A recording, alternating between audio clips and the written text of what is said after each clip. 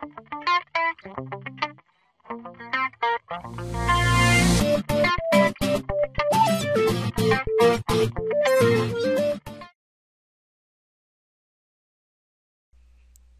and welcome to another video. This video is part 2 of the Google Geo coding, getting latitudes and longitude. This video I'm going to show you how you can use that data in a map.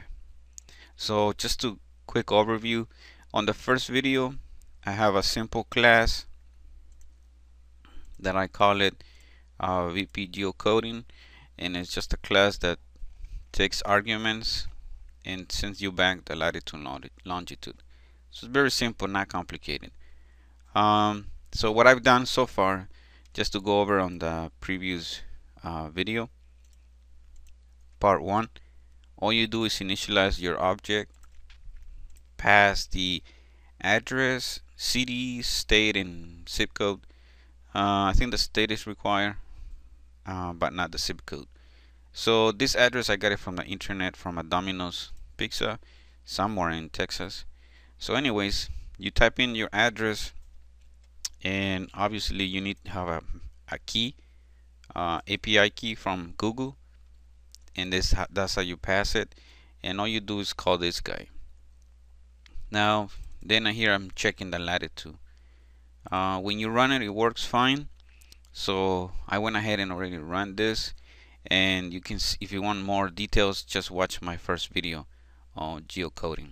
So the next step is, once you have that data, how you can use it.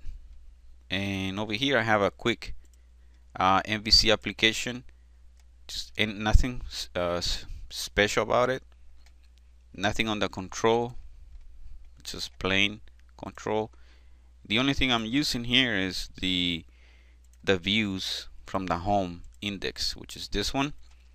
And the next thing you're gonna need is go into your layout, and you're gonna need to pass your API key.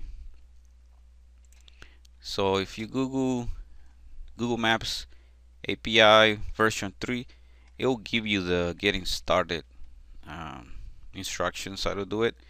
So that's the first thing you need to do, is get a key, API key, and you can grab it from there, from that page, from this page. And here's the first one they show you how to use.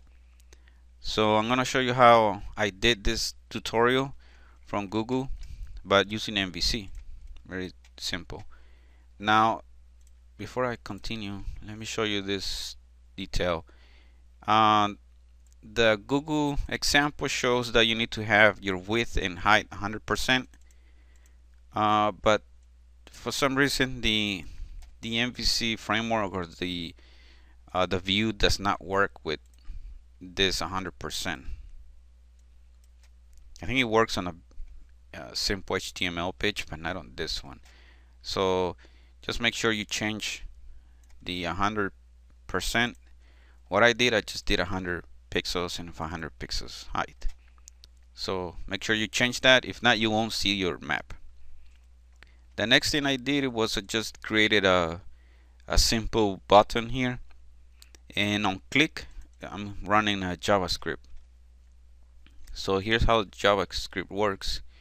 There's a sample down here, somewhere in overlays, I think, and you go to markers, and there's example right here. So I'm doing this tutorial here, this sample code. So there's some beaches here. I don't know where they are, so we're gonna find out. So these are the coordinates, and that's the name, and that's the order in which the flags will show up, or the icons on the map. So what they're doing is they starting up a JavaScript array. That's the syntax for it, and all they're doing is calling. What I'm doing is, or what they're kind of doing it, is calling a function. This is the main function, get map, and just to start, I'm just passing this one, center the map, using this one, the first. That's what I'm doing. and then just copy and paste the code from Google. And here I'm calling set markers, which is this one. On their example, they have more stuff. See, set markers. They're using a custom image and shadow and shape and all that. I'm not using none of that. I'm just doing this loop. So from the array, what I'm doing, or from the sample from Google, is since it's a zero-based index, on 0 we're getting the title or the name. So you can see here title. On the array location, it's 0. Then we're getting latitude and longitude, and then we're getting the order in which the markers will show up. So that's all. So nothing special on this JavaScript. It works from here, from this Google example. Now in MVC is the same thing. It's like an HTML page. Just click go. So we're gonna see it, and just click get map.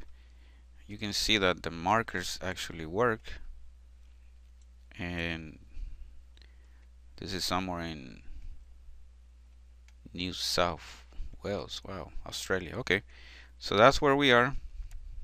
That's the sample we're using, like Google using it. And then when you click on it or put your mouse on top, you'll see the name of each location. Well, I guess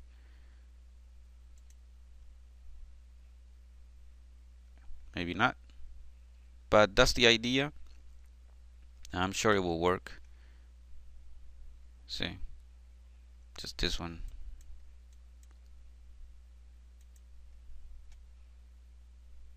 And there's other functions for the map that you can click it and have a window pop up, and they're all here in this tutorial on getting started.